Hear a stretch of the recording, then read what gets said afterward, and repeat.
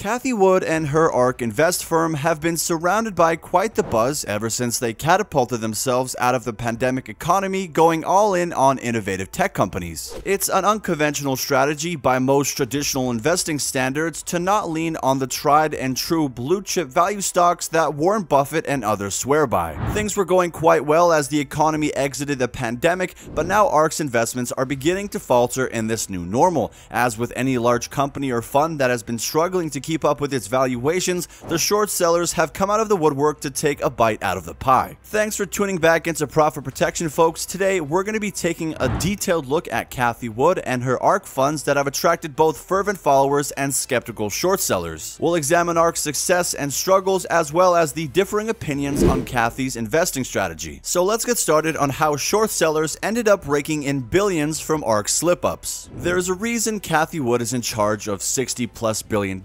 of investor money. She has an uncanny ability to recognize disruptive companies and technologies, as well as the foresight to invest smart and invest hard. When she has a plan, market downturns don't really scare her. As with any account manager, emotions take a backseat. This is where her trading strategy should shine in theory. Cathie Wood and ARK Invest are not abandoning their tech and growth stocks that make up such large pieces of their pie. This time, Cathie thinks the tech bubble is different. According to the ARK Invest report and her comments from interviews, these new tech stocks are companies with robust operations and proven profit. She compares this to opposite the dot-com crash, which consisted of many tech companies that just couldn't quite back up their business plans and optimistic promises. In other words, the hype that built the bubble before was due to companies being too conceptual and overpromising their innovation. Now, because so many advanced technologies are overlapping to foster real growth, any dip presents itself as an opportunity. One has to wonder how much longer this could go on for, and how much higher these innovative stocks really could go. Just as expected, people are now backing down from the exciting technologies and innovations that once attracted them.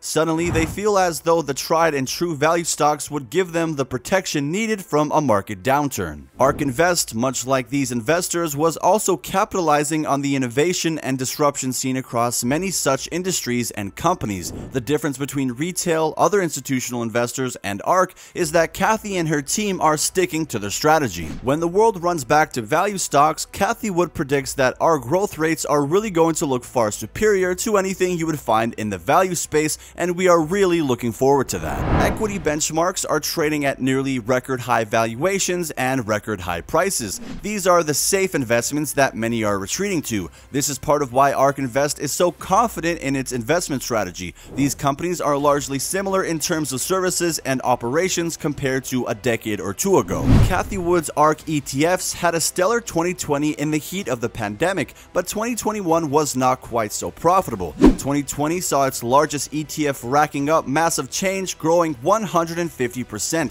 2021 was not quite so hot as investors began to fear a downturn. Now, the short sellers are beginning to emerge from the shadows like sharks that taste blood. Suddenly, Cathie Wood's ARK ETFs are looking like tasty targets for these traders. In fact, they are already seeing profits from shorting ARK and its funds. While Cathie may be highly regarded in the financial community, not everyone is following her blindly. The firm has 8 exchange-traded funds, which are the ETFs we have been referring to. Short sellers in 2022 have so far profited more than $2.4 billion off of these ETFs' losses. The tech stocks upon which ARK has relied so heavily on have continued to slide over this last portion of the year, so much so that these short sellers together have made a hefty $492 million since August alone. ARK Innovation, ticker ARK, is the largest fund that the firm lists publicly. There are about $8 million within the ETF, and in 2020, this particular fund made returns of roughly 150%, which drew plenty of attention to it. Now, as it continues to lose ground,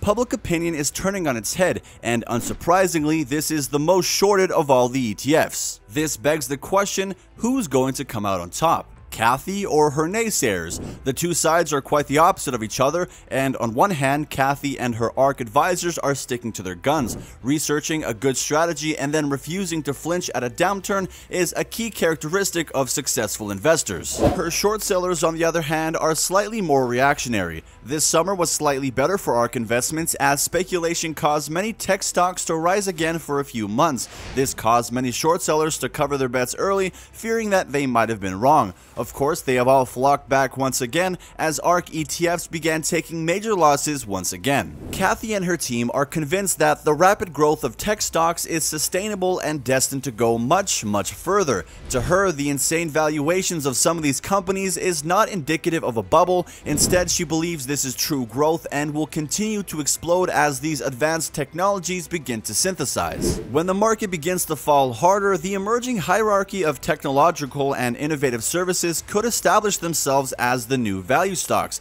Because traditional value stocks will struggle to evolve, this leaves investors with a golden opportunity to get in early on the next big thing, for a lack of better words. Her doubters will say quite the opposite though. Short sellers of ARK ETFs are sure that these new progressive companies will not be able to support their own valuations, which surely I guess is a valid opinion as we've seen this happen before. As we previously mentioned, the dot-com crash is one example of this, where a mad rush into growth and tech stocks created an unbalanced relationship between them and value stocks. The result was a bubble that popped and sent the market into a never-seen-before recession. This is similar in ways to what we're seeing today, as innovative tech companies became the favorites of investors across the country. This shift, accelerated by the pandemic disrupting so many economic factors, has created a similarly precarious situation for our market today. If this change of tune in the market from growth stocks to value stocks turns into a mass exodus, the momentum could do much more than hurt tech companies. It could bring the whole market down with it. Not every share sold is another share bought, and if the sell-offs pick up speed, fewer investors will feel comfortable putting their money back in. To make matters worse, the federal government has created a bubble by pumping stimulus value into the economy. Now that the dust is settling, it is revealing the financial system to be in an unsustainable position. It seems as the only way down is more of a steep fall. This unwinding of the stimulus may be rapid and chaotic for companies and individuals alike. If things continue to go south, Cathie Wood and her ARK ETFs will feel the pain first. Investors will let go of their more speculative growth stocks in favor of tried and true value stocks. These innovative companies will be abandoned by many investors, and the ARK short sellers will emerge with massive profits. Cathie seems to be betting against all the odds, with so many red flags ahead of us in terms of financial stability and a bearish sentiment throughout analysts and the economy. If her ARK ETFs emerge from the other side successfully, she'll stand to make incredible profits. If the market abandons these tech companies in favor of safer bets, she'll be left to pick up the pieces. So what are your thoughts? Would you stand behind Cathie and put your money where your mouth is, or would you place a silent bet against her? Let us know in the comments below. If you would like to hear more about Cathie, ARK, and her thoughts on other recent economic developments, I highly recommend our recent video, Cathie Wood, China's Collapse is Far Worse Than You Think. But thanks for tuning back in, guys. We really appreciate your views. You can support us and the creation of new content by liking this video and subscribing to our channel. Thanks so much, and I will be catching you in the next video. Peace.